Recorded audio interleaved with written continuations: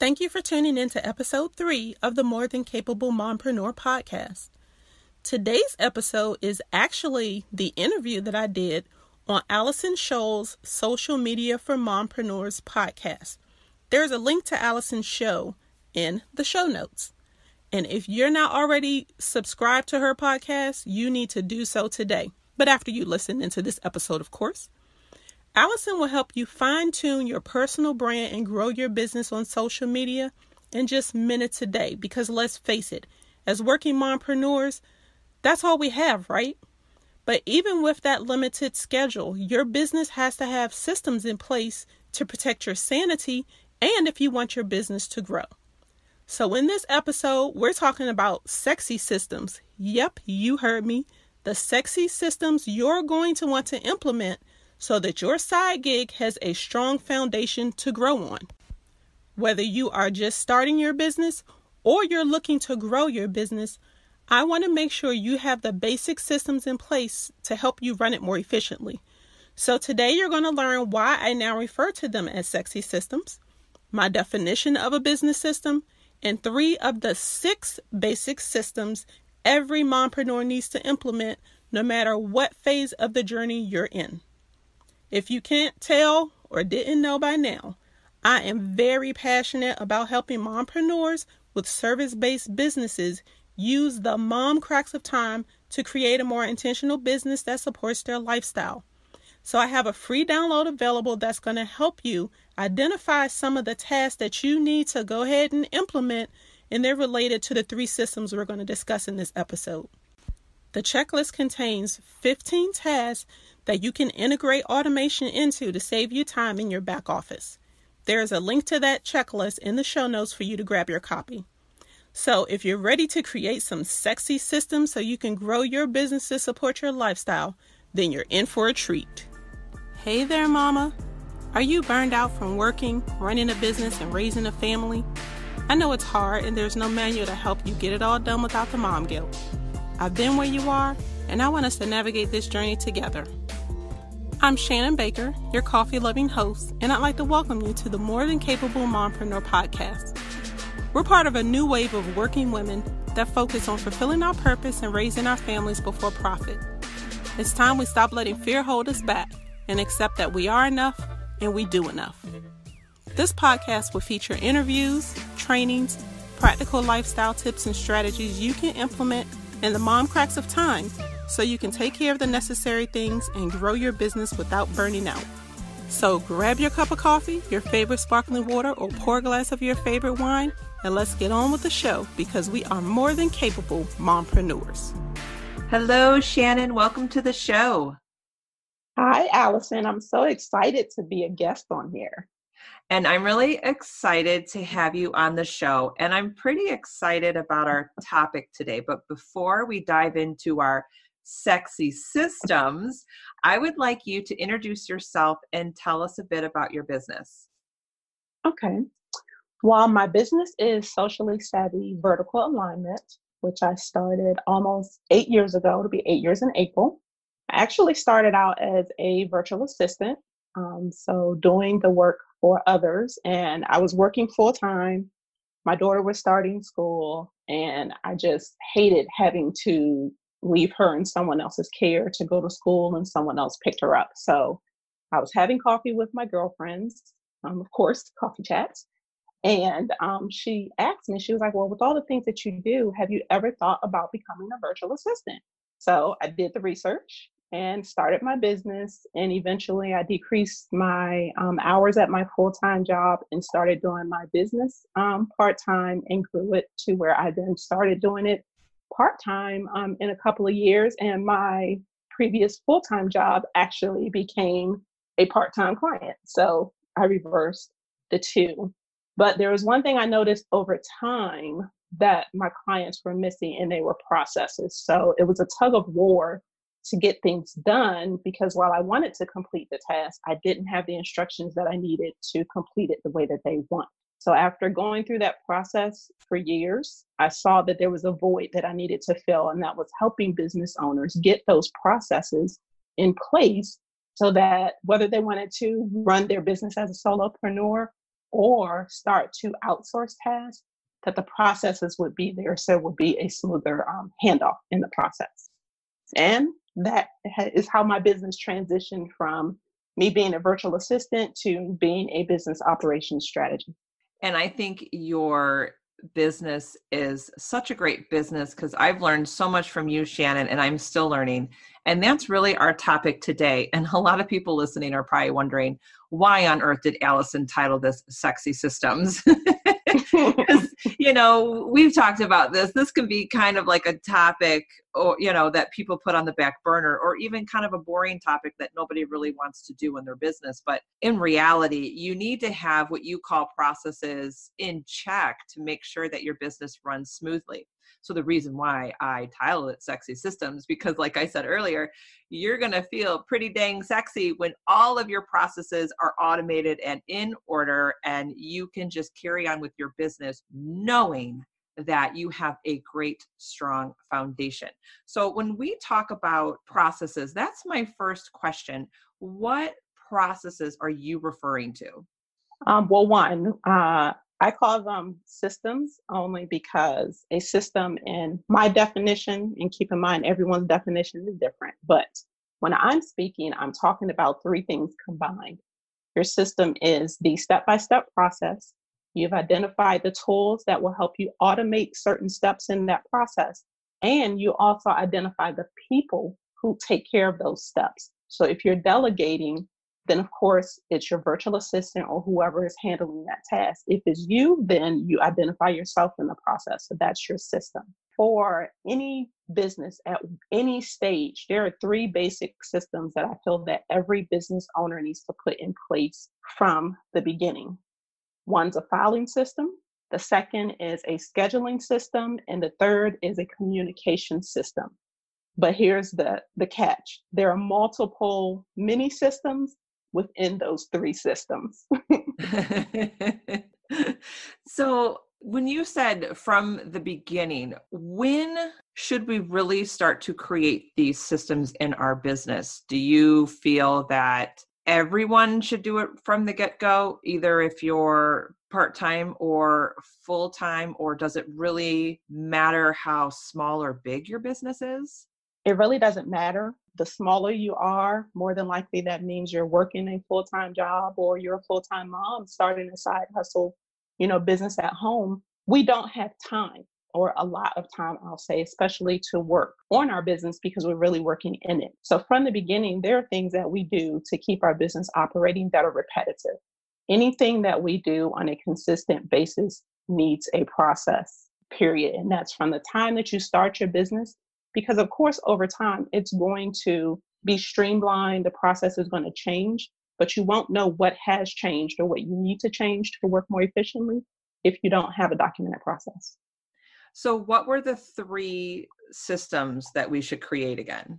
So the first one is a filing system. So of course, that's where you store all of your documents. That's your company documents, anything related to your branding, your passwords. You can't remember those, of course. And I hope everyone's using some type of secure password keeper, not a Google document and not notes on your phone. And I'll just leave it at that. Any templates that you have, consultant documents, information about your customers, all of that. You need a central location for everything. And don't forget the most important one, your standard operating procedures or your processes that you use to operate your business. That's main system one. So in that system, is that something that you put together on your computer? Is there a specific program that you use to organize all of that? It's up to each person, which most of us use Google Drive or Dropbox. So it's literally just setting up the folders for you to store your information in an organized manner so that you can locate it quickly. So for instance, your branding, that's your logo, your business plan, your font, so that detailed information about how your business should look everywhere should be stored somewhere so that you can access it, which would include your colors. Say if you're using Canva to create graphics, you need your hex codes or whatever the case may be, your logo. If you have to search for it every single time you need to use it, you just lose time. So having my colors written down on a piece of paper in a folder is probably not the most optimal way to be using that system. Well, here's the catch. I have my numbers written down on a sticky in front of my planner as well for quick reference. But my main documents that came from the person who created my logo, they're in one single file in my Google Drive that's named branding. And my logo, the card they usually give you that tells you those codes, your fonts and everything. I'm sure a graphics person is probably screaming at me like Melissa's saying that it has a name, but I can't remember what the name is. But anyway, that stuff is what you store in your Google Drive folder. And then you can have your handy Post-it notes that we all use so that you can use it for quick reference. And I like that you mentioned Google Drive and not your computer, because a lot of us are on the go and we use our mobile phone for almost, I would say, more than 50% of our business. So yeah, I like the idea of having a file in Google Drive where you can access your whole filing process. That's awesome. So your second process, can you dive a little deeper into that one? The scheduling system? Yes, I want to know more about scheduling, because that is relatively new to me, but for someone who has a lot of clients, the whole point of this system is to streamline the process of scheduling your clients, correct? Exactly. Because here's the catch. Whether we work our business full-time, part-time, our phone can be a distraction, whether that's emails, text messages, and definitely phone calls, because what you may think is going to be a 2 to 5 minute customer call can turn into a 30-minute free consultation. Yes, Right. I'm like screaming at free. But if you control your schedule with a scheduling system, which is that scheduling app that you sign up for, I use Acuity, I know you use Calendly. Mm-hmm. What you do with that is limit your availability for phone calls to when it works in that time block. Key is a time block in your schedule. So I know like you have your schedule set up that you have designated days and times that you do podcast interviews and other work. My schedule's set up the same way. I do specific calls on specific days, and that's the only time I'm available for those calls, without there's an exception every once in a while. But for the most part, my calls are done on certain days and certain times. With the scheduling app, they click a link, they schedule their appointment. You don't have to do anything. The reminders go out automatically. If they need to reschedule, they can click the button in the reminder to do so automatically. It's literally hands off, so you can use those few minutes that you may have spent playing phone tag or email tag to get calls set up. That's time you can use on something else. Ever since I started using Calendly, I love it because I don't have to track down people for interviews. And if they reschedule, it automatically goes into my system. And like you said, you're not playing phone tag, or you're not sending messages over Instagram or Facebook. So I love that system, and I've really utilized it, and really it saves a lot of time. I think too, and did you feel this early in your business? This is a little bit of a sidebar. But being a mompreneur, did you feel that you had to be available 24/7 in the beginning? Yes. It's like, oh, they want to talk to me at 8:00 in the morning. Okay, well, I can rush to the bus stop and hope the bus is on time and that my daughter gets on it, and then I can run back home and pick up this phone call. That's just crazy. Right. And I think too, as you go through your business, you stop feeling guilty about that and realize that you need to value your own time. Because if you don't value your own time, you're losing time working in your business. Yes. And here's the other thing with having a scheduling system. It allows you to train people in the way that they work with you. It shows, as you mentioned, that you value your time, and from the beginning establishes that they need to value and respect the boundaries that you have set up for your business. You may make an exception and take a call outside of what's available on your schedule, but for the most part, none of us need to be working 24/7. We're not 7-Eleven. So let's pare that down, and the scheduling system or the scheduling app allows you to do that. And I think it also forces us as business owners to create our own boundaries.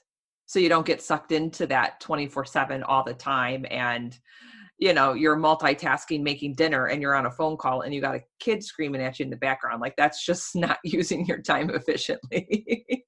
Exactly. Now we know for some mompreneurs, it works out that way. And if your customers understand that, that's fine. But that really should be the exception and not the norm for the way your business operates. Right.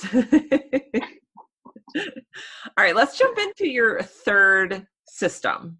The third one is your communication system. And this is another pretty robust one because it covers multiple areas. That's internal communication and external communication. So when I say external, I'm talking the most important person that you're speaking to, your customers, and then social media is also included. Your customer care process is part of that external communication.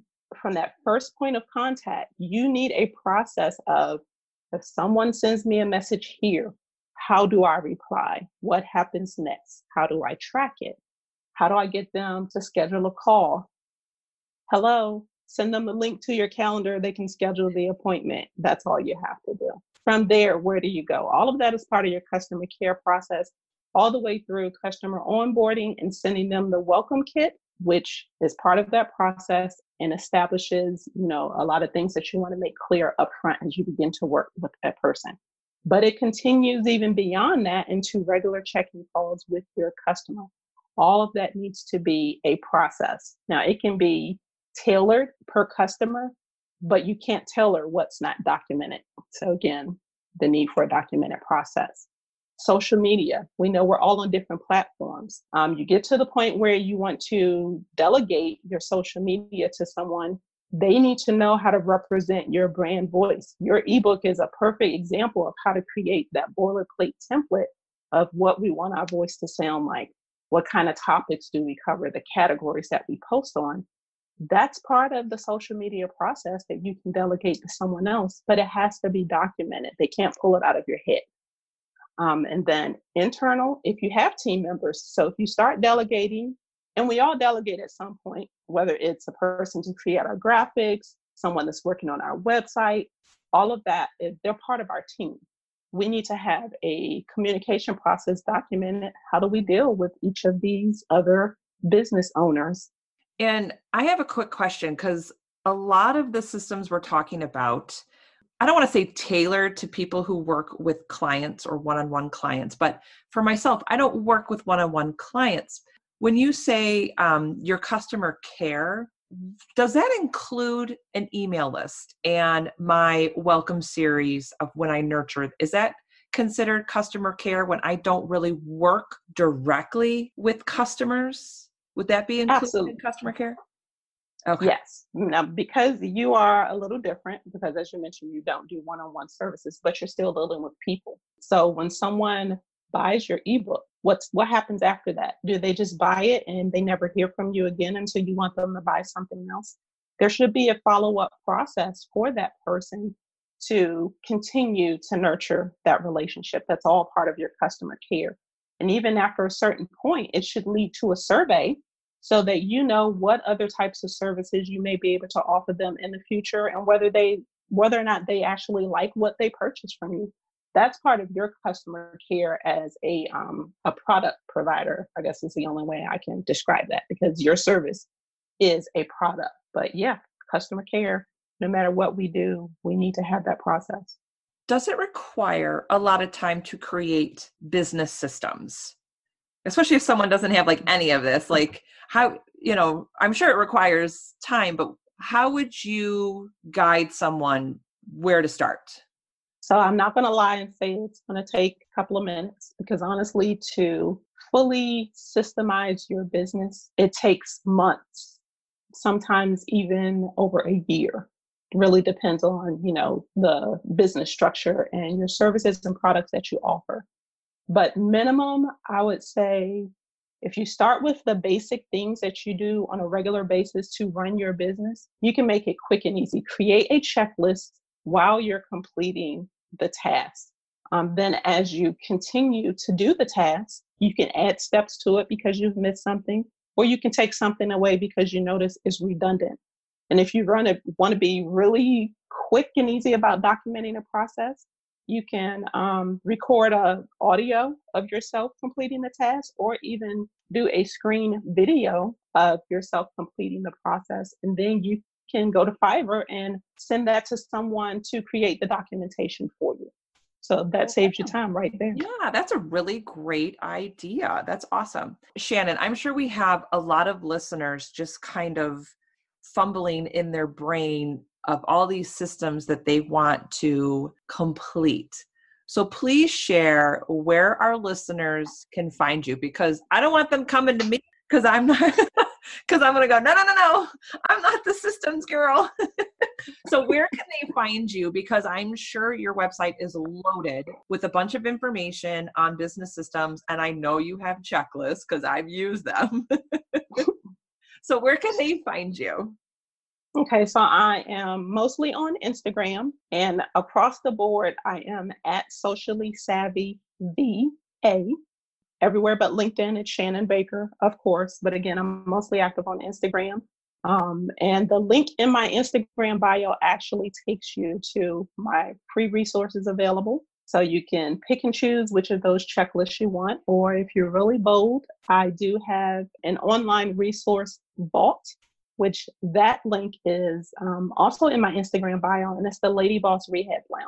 That vault contains all those resources in one location and also connects you to the Facebook group that I just started this week. And that's going to be a space where we all talk about the different challenges we have, not just with operations, but finding the balance and taking care of ourselves as mostly solopreneurs, because let's face it, it's hard, but having these processes helps so that we have time for more self-care, which we all need. So I'm looking forward to growing that group as well. I'd love to have everyone join the community. And ladies, if you're listening, I highly recommend taking Shannon up on her lounge. I'm in the lounge. I've learned so much from her. And anytime I need to implement some sort of system, Shannon's my go-to girl. So make sure you visit her on Instagram, go check out her links. I'm telling you, it may not sound like the sexiest part of your business, but when you implement and put these systems into action, well, you're going to feel pretty dang sexy when it's all done. So Shannon, thank you so much for being on the show. And I'm going to make sure that I put all your links in the show notes. Thanks again for being here. I think this is an important topic that, you know, people really need to implement into their business so they can do the self-care and they can rock their business and feel pretty dang sexy about it. Thank you so much for joining me for this week's episode. You can find a link to the download that I mentioned in the show notes. If you enjoyed listening to the show, be sure to subscribe in your favorite podcast platform. If you learned something new in today's episode, please let me know. Take a screenshot, post it in Instagram stories, and tag me at _Shannon Baker. And remember, you are enough and you do enough. Until the next time, keep calm and streamline.